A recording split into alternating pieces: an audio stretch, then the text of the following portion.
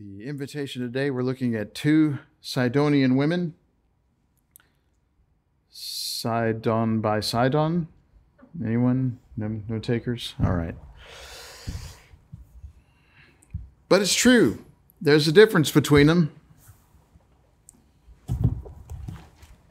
And it centers around the prophet Elijah.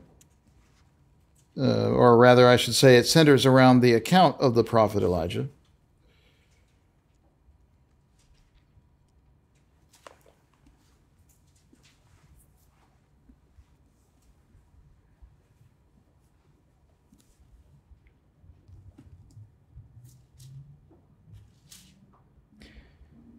This is a time when, 1 Kings 17, verse 1, Elijah the Tishbite of Tishbe in Gilead said to Ahab, "As the Lord, the God of Israel lives, before whom I stand, there will be neither dew nor rain these years except by my word."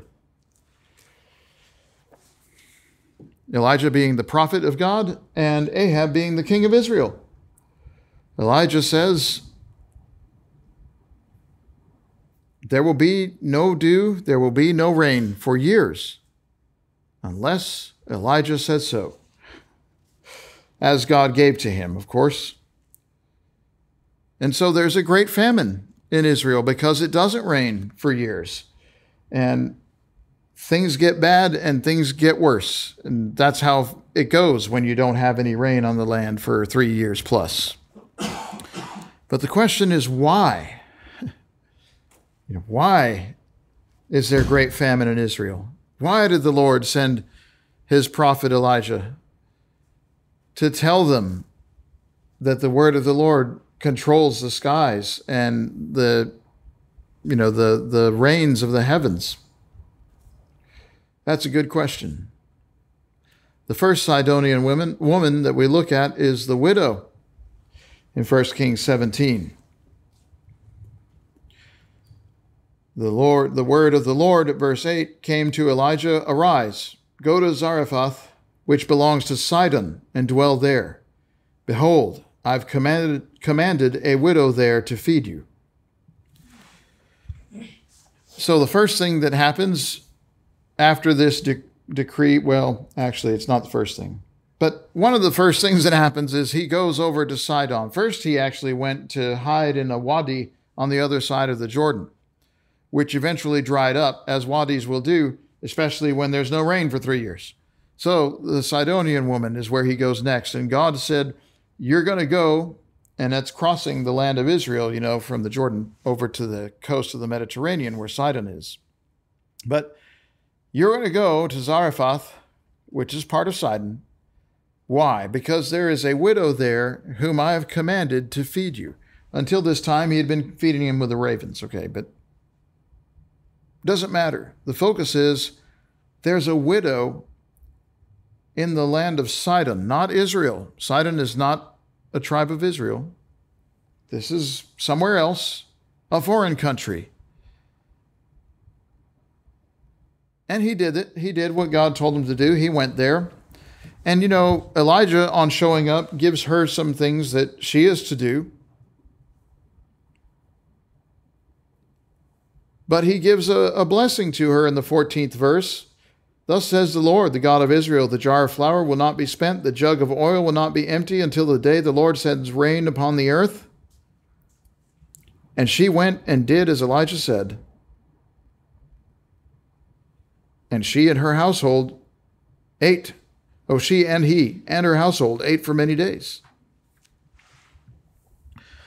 So this woman who was at the point of death, who thought that things were over, nonetheless receives the prophet of the Lord, God of Israel.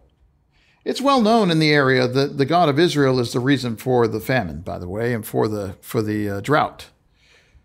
She knew, though, that this man was, in fact, a prophet. She listened to what he said and to the promise that God had for her, that they would be sustained. And she went and did as he said, which is what we would call faith. She trusted what he said. She trusted God. And in fact, what God said, of course, was true. She had a single jar of flour, a single jug of oil, and it never drained. Neither one of them went away the whole time,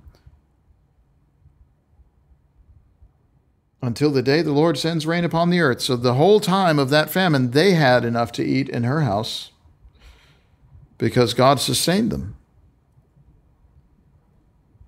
And something terrible happens, if you're familiar with the account, to her son. Her son passes away, and she's very angry with the prophet and distraught, but that's understandable. Any mother would feel the same way. And she comes to him with her dead son in her arms. He takes her son from her when he begins to ask God for the child's life. And God answers that prayer and brings him back. At the conclusion of this, 1 Kings 17, verse 24 records her reaction. The woman said to Elijah, "Now I know that you really are a man of God, and that the word of the Lord in your mouth is truth." This woman in Sidon, a country that is not known for worshiping the Lord, believed in God enough to let one of God's prophets in to be sustained by the miracle that God gives them, and indeed to witness the resurrection of her own son, so that you have this woman from Sidon saying, "The word of the Lord in your mouth is truth." She recognized that Elijah was just a man, but that the word that was being sent by means of that messenger was the word of God. That was truth. She needed that. And she loved that. And she held to it and she obeyed it, and it blessed her. It's pretty cool, actually. But if you go back in the 16th chapter, the other Sidonian woman that we look at is Jezebel. It says about Ahab, as if it had been a light thing for Ahab to walk in the sins of Jeroboam, son of Nebat, which he did. He took for his wife Jezebel, the daughter of Ethbaal, king of the Sidonians, and he went and served Baal and worshipped him. He erected an altar for Baal in the house of Baal, which he built there in the capital of Israel. And Ahab made an Asherah. Ahab did more to provoke the Lord, the God of Israel, to anger than all the kings of Israel who were before him. And there were some nasty kings before him.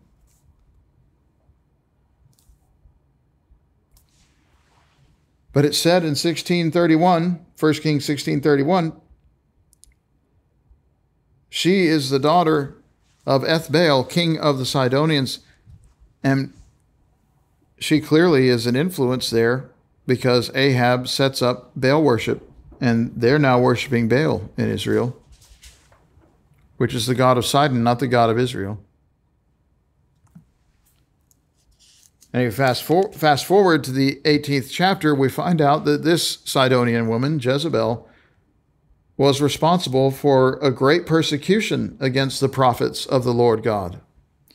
It's 1 Kings 18:4, when Elijah appears to one of the king's servants, and the king's servant tells him, or we're told about that servant, that when Jezebel cut off the prophets of the Lord, the servant Obadiah took 100 prophets and hid them by 50s in a cave and fed them with bread and water. So that's interesting. These prophets had a kind of sustenance through the famine, but they were in caves and they were hunted. And it reminds you of the closing verses of Hebrews 11 about how they wandered about in caves, destitute, of whom the world was not worthy. So Jezebel did this. She's mad at the prophets of the Lord because it's known that the Lord is the reason for the drought. Well, the Lord is not actually the reason for the drought. You know what the reason is? The sins of Israel are the reason for the drought.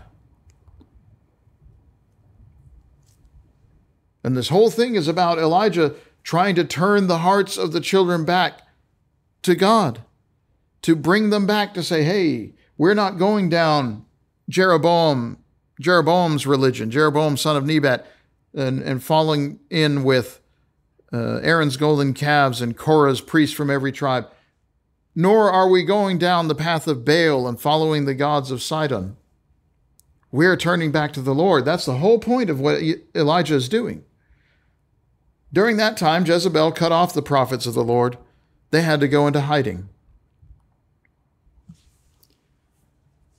And yes, as Elijah intimates in 1 Kings 18:19, the prophets of Baal numbered 450. The prophets of the Asherah numbered 400. And they eat at Jezebel's table. She's feeding them. She's supporting them during a famine, when a widow in her home country is ready to die. And Elijah comes to her, and she's preserved alive. But that woman is eating twigs and going to die, while Jezebel is feeding almost 1,000 false prophets inside of Israel. That's 2 Sidonian women.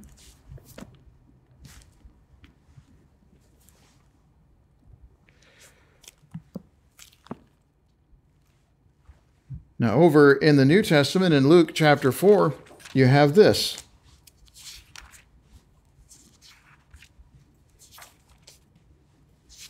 The Lord Jesus brought this up.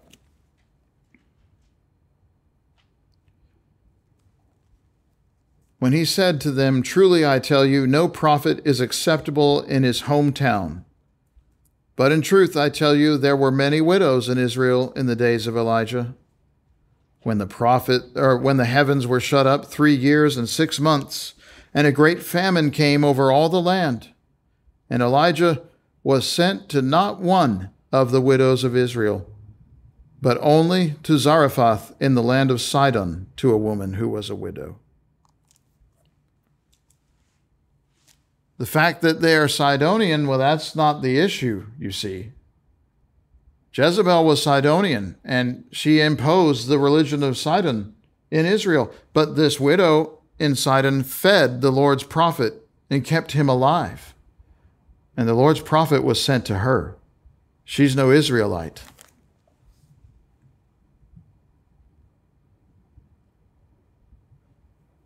You see, the children of Israel weren't listening to God's prophet. That's why there was a famine. That's why there was a drought. They weren't listening to God's prophet, but this woman had faith, and so he was sent there. And it's what Jesus said in John 7:24, "Do not judge by appearances. Judge with right judgment." This word for appearance is the word for face. It's individuals. You don't judge by who is in court. Judge by what they have done. That's what he means. It isn't about being a Sidonian or being an Israelite. The truth is, when Peter is sent to Romans in Acts 10, he told them plainly what is between the lines in all of these verses that we have looked at today, which is Acts 10:34-35. "Truly I understand God shows no partiality, but in every nation, anyone who fears him and does what is right is acceptable to him."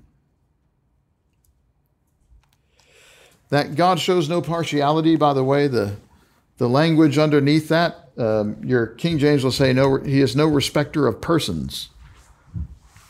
It's that same word, faces. He does not receive faces. It's what Jesus said, don't do in John 7:24. Don't judge by faces. Judge with right judgment. In Acts 10, God does not judge by faces. In every nation, anyone who fears him and does what is right is acceptable to him. And this is the closing thought, is let the waters of life flow, because That widow in Sidon, and not to mention her son, lived, even though they were Sidonians, because they feared him and they did what was right, and he accepted them and he blessed them. And when Elijah goes back to Israel, he's bringing news that it's going to rain. And it does. But he's already been making it rain for this widow. If only we would listen to God now. Listen to God today. Let the waters of life flow is the invitation of heaven for you. It's saying, we're saying, the word of God and the work of his Christ is like streams of living water in the desert. Our hearts are that desert that it flows through, and he gives life to whom he will. We are from various nations, and, I don't think any of us claim Israelite heritage. We might, but I don't think so. But whatever nation, doesn't matter, Acts tells us. What matters is, do you fear God and do you obey God? If so, then let the waters flow. God will bless you. That's what that's about. You will have life. You will drink freely of the waters of life.